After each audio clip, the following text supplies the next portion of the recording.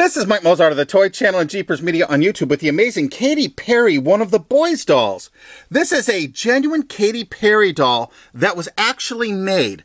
Now, this one I'm holding is kind of a prototype. This doll was successful a few years ago, and someone at a toy company said, hey, we got a great idea.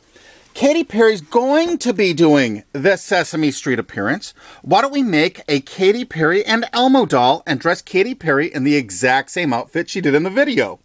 So this was sent to me before the video even came out.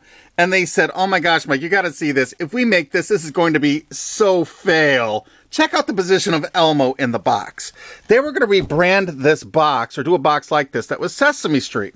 So the video came out and it was a little bit controversial because of the outfit she was wearing. Oh, Elmo, love that outfit. But I thought the video was totally innocent. But I do think that if it had been made like this, it would have been a little bit on the fail side.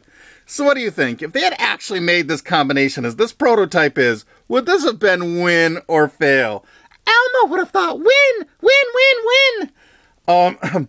But what do you think about that video? Do you think that video was a little over the top, or did you think it was innocent? I thought it was innocent. Oh, that video made Elmo very excited. Please put your answers in the comment section, and don't forget to rate, fave, subscribe, and send a friend request.